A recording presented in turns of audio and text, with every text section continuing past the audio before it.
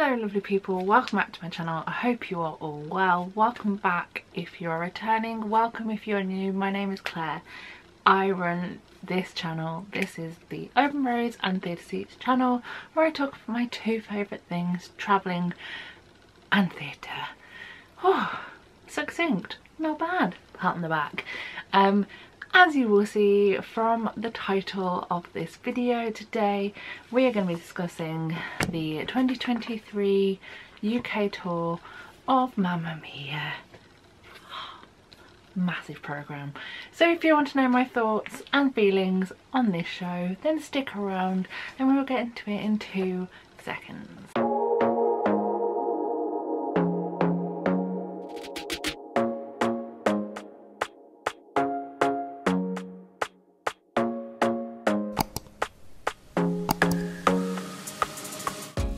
Here we are, back in the bedroom. We are having a break from the London stuff. Obviously, if you saw my last theatre video, which I think actually was my last video, maybe, I was in London recently. I have another review still to come, but this show, Mamma Mia UK Tour, is currently in Wolverhampton in its first venue on the entire tour. Very exciting that this classic of a modern theatre show is starting its run in the Midlands, and it's in the Walls Grand for another week before it moves on to Pastures New. And I just wanted to be able to tell you all about my thoughts sooner rather than later, so if you are either in Wolverhampton and want to watch it next week, then you know how I feel, and at the same time if you are thinking shall I go and see it whilst it's touring, then you can watch this video and it's been around for a while, that kind of thing. So let's get into it. Like I said, it is a modern classic. It's been in London now for over 20 years and it's a show that everybody knows. Whether you've seen the theatre version before or you've seen the film version, which I think is where most of the people in my audience had seen it previously, then you know you're in for a treat. You know the story. You don't need to learn too much before going in. Everyone knows at least one ABBA song. Everyone knows the story of this show pretty much. And yeah, you are transported to Greece for a great night of theatre and nobody can complain. So the audience in my performance were on form. There was a little bit of singing in the second act. I'm gonna let it slide because it's Friday night. Everyone was quite jolly. We're gonna blame the alcohol. But the show itself was chef's kiss. It was brilliant to see the show again. I have never actually seen it in London, only on tour, but this tour cast and this version of the tour just has something special about it. So without further ado, let's get into it and let's talk about the cast, because let's be honest, it's the bit you all want to know about. So in this show, let's start off with who we should always mention, the ensemble. They are a great cast of people. They are so hardworking. There's a lot of moving around of set pieces. The set itself is quite simple. It's basically one piece that turns into two pieces that can turn back into one piece. It makes no sense and I know why it doesn't. But a lot of things need to be carried on and off, and they're done spectacularly by the ensemble and also some stage management crew, and they just look like they're having so much fun up there. I mean, who can't have fun just singing ABBA every evening? And also they just were so excellent. My mum, who I took to go and see this show, was an extreme fan of the flipper choreography, so congratulations on that. And yeah, they were so brilliant to watch, and definitely will be keeping my eye out for many of that ensemble cast when they come back and do something different. principal wise, let's start with the first person you see on the stage, which is Sophie.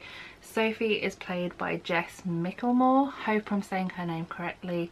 Her voice was absolutely gorgeous. The moment she started singing in the beginning, I was like, yes, I'm happy. Plus, she's a curly haired girl and I am too, and there's not enough of us on stage.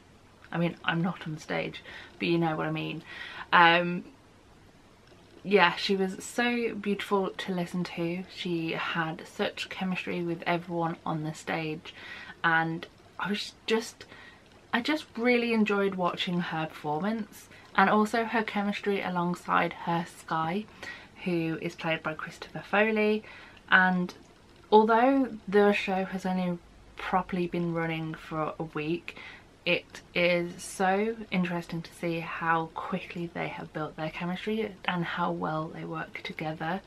And yeah, it was really just a joy to watch both of them do their thing as the young couple in love. Speaking of couples kind of in love, there's no real segue here. Let's get on to the dads. As that came out of my mouth, I realised what I'd said. But let's talk about the men in Sophie's life other than Sky. We have Harry, Sam and Bill. What a great trio they have picked for this run. So to name them, Harry is played by Neil Craig, Bill is played by Phil Corbett, and Sam is played by Richard Standing. And they just worked so brilliantly together and separately. They all have their moments with Donna, and their work with each other during that is fantastic. And separately, they just work really well. I do have to say, for the fact that he doesn't know he's a dad, or possibly a dad, I feel like there's no spoilers here, but the fact he doesn't know the situation, Neil Craig, who is Harry, had got the dad dancing right, like tip top. It was brilliant. Speaking of Neil, I really enjoyed him and Donna, played by Sarah Poyser, who I'll get onto later on. I loved their rendition of Our Last Summer. It was just a little bit of fun, and just looked so nice up there. I really enjoyed watching them. Same with Richard as Sam. My brain cannot deal with this. I've had a carver today and I really just want to be lying down in a bed. But we have to film this video. But Richard, who plays Sam, is also brilliant to watch. Obviously we know how the show ends, but it's nice watching the journey between Sam and Donna throughout the show. Finally, I think my favourite dad in this production is Bill, who is played by Phil. Shouldn't laugh. It just rhymes, but it's funny. The main reason he is my favourite dad is thus. Act 2, towards the end, his work with Nikki Swift as Rosie. Yes, that's all I'm going to say. If you want to know what I mean, then you need to go and watch the show yourself. But I howled, and bearing in mind I have seen this show before, I know what's going to happen. There was something about it this time around where I was just like, I howled. It was so funny. And it was just brilliant. Like, thinking about it now, I'm still having a little giggle in my head. It's just brilliant.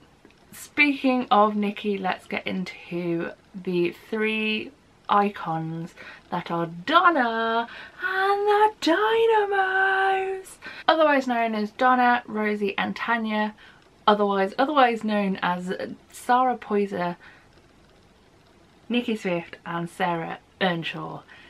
They were my queens, my dancing queens if you will. I just love them as a trio, love them individually when they had their moments to shine. They were just the perfect picks, just so excellent. Sarah was a joy to watch as Donna. I was aware previously that she has been in multiple different iterations of the show. She has been on the West End, she has been on other tours, and to see her give her performance as Donna was just amazing. Her voice is so powerful, her everything about her performance as Donna is just incredible, to the point I kind of want my mum, or like an adoptive mum.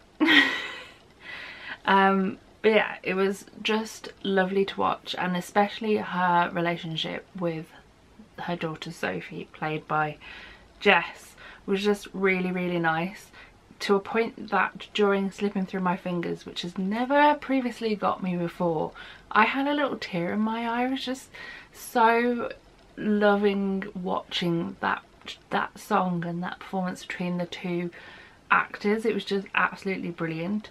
And going back to the curly hair thing, and not really to do with Sarah or with Jess, but obviously if you've watched the film, you know that in the film she's brushing her hair and sorting out everything else. And obviously, as I previously mentioned, Jess has curly hair, and I don't know if this is like a thing when the Sophie has curly hair, but instead of brushing it, because spoiler alert, it's not a spoiler, but if you've never had curly hair then you will not know, if you brush curly hair it goes to the size of an egg, a really big egg, like it's massive. So instead of brushing it, which someone behind me was like, ah, she didn't brush her hair, I wanted to turn around, I didn't, she just like curled it around her finger. I was like, oh, curly hair maintenance, loved it. But yeah, going back to the cast, curly hair aside, yeah, it was just really nice to see that song done that way. And I don't know if it's how my situation has changed over the years since I last saw that show, but it was just such a lovely scene to watch that it just made me tear up. It was just lovely. As previously mentioned, Nikki, who is Rosie, was an absolute joy to watch, especially in the previously mentioned scene. But yeah, just everything about her, from her jumping over the bed like the second or third time on stage, just I loved it. And the same with Tanya, who is played by Sarah Earnshaw. They just looked like they were having the best fun up there, and I have no doubt that they do. It was just like the trio of friends you want to be part of. And to have seen previously Sarah doing more, I was gonna say straight acting, but not really. Seeing her in different roles previously, it was lovely to see her in this new role, and she did it brilliantly. Very much liked Does Your Mother Know, and her dancing, brilliant. You may have realised that I haven't really mentioned the creative side, and because I tend to do both.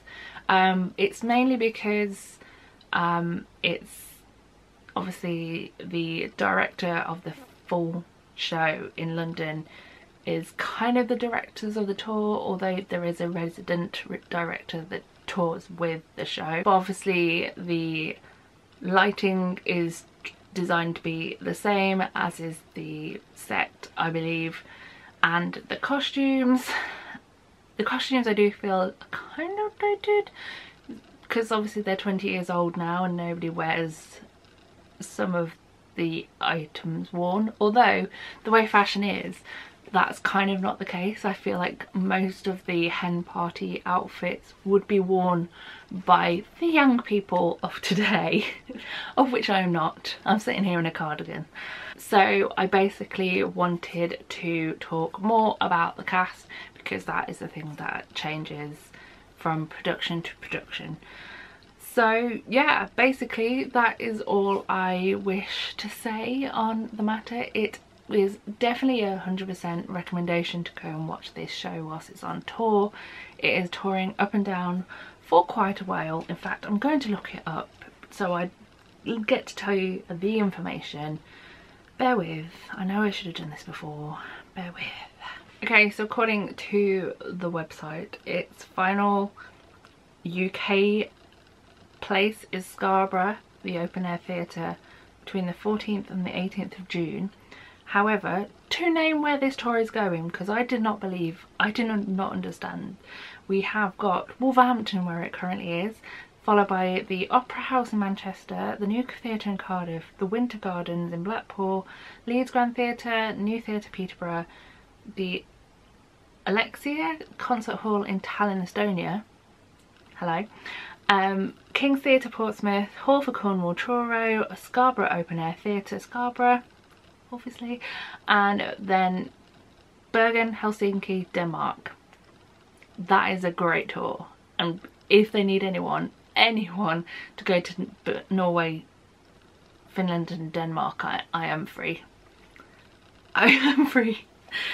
I'm astounded. So that is pretty much it. What a great show, what a great cast.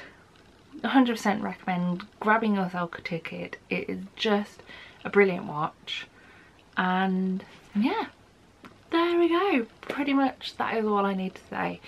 So I'm going to leave you here. So thank you for watching. I hope you enjoyed. And I will talk to you about some more theatre next time, I'm sure. So thanks for watching. I love you all lots, and I shall see you all next time. Bye everyone.